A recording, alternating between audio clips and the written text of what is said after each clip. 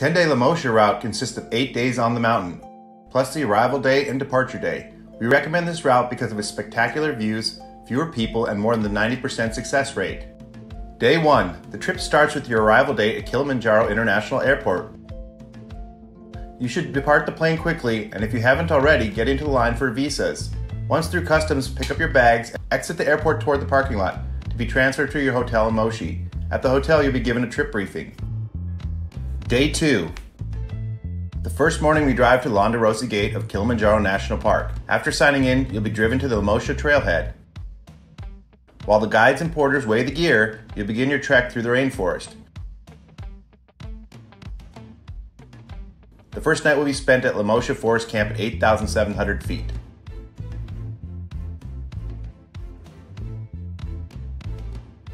Day 3. After breakfast, the trek continues through the rainforest. The trees gradually give way to giant heather as we gain more elevation and enter into the moorland zone. The trail climbs steadily with vast views until you reach the Shira Plateau. Your camp is at Shira 1 at 11,600 feet.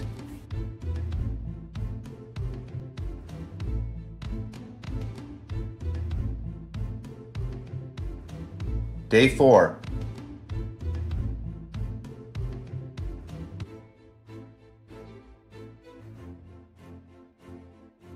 On day 4, you'll do an acclimating hike to Shira Cathedral at 12,800 feet.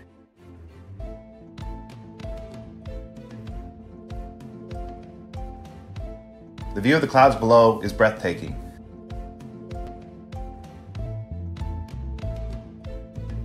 After a snack, you'll descend to Shira Hut, which is 12,600 feet.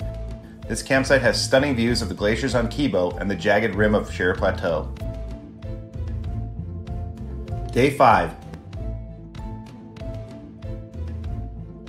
The morning begins with a long, gradual climb toward Lava Tower at 15,150 feet.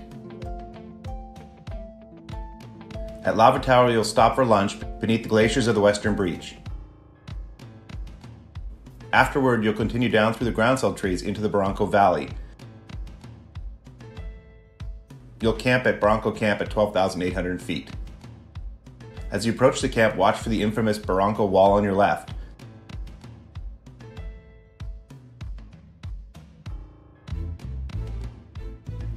This camp is sheltered by towering cliffs and a stunning view of the valley below.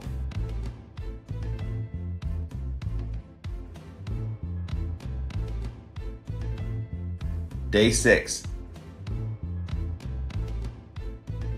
The day will begin by watching the steady crowd of trekkers ascend the Barranco Wall.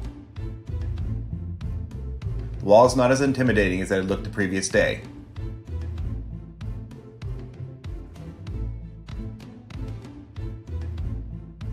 At the top, you'll stop and admire the stunning view before continuing your journey.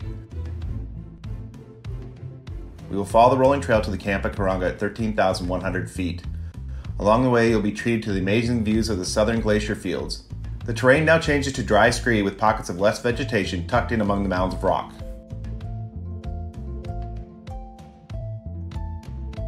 Day 7. After breakfast, you'll follow the trail on compact scree, surrounded by 360-degree views. It will be a short hike to Barafu Hut at 14,800 feet. The remainder of the day will be spent resting in preparation for the early morning final ascent. Day 8. Summit Night. Despite going to bed early, try to get some sleep. You'll start your ascent by headlamp around 1 a.m., hoping to reach the crater rim by sunrise. It will be cold, dark, and exhausting, but also exhilarating knowing you're just a few short hours from the summit. The climb is steep, up never-ending switchbacks over loose volcanic scree. A slow, steady pace will take you to Stella Point at 18,800 feet just after sunrise. You'll rest there for a short time before completing your mission of making it to Huro Peak at 19,341 feet. Along the way, you'll pass close to spectacular glaciers and ice cliffs that still occupy most of the summit area.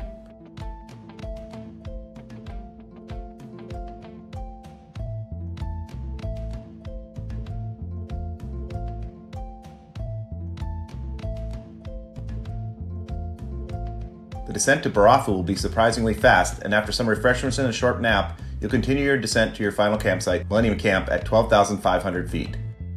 After a nap, you'll be entertained by the tipping ceremony.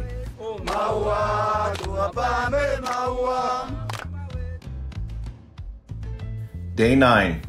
After a good night's sleep, you'll awake refreshed from the grueling previous day. Today you'll complete the final leg of your journey.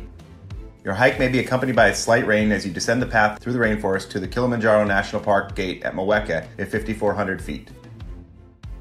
Once outside the park, you'll continue through coffee and banana farms to the Mweka village, where you'll be transferred to your lodge in Moshi.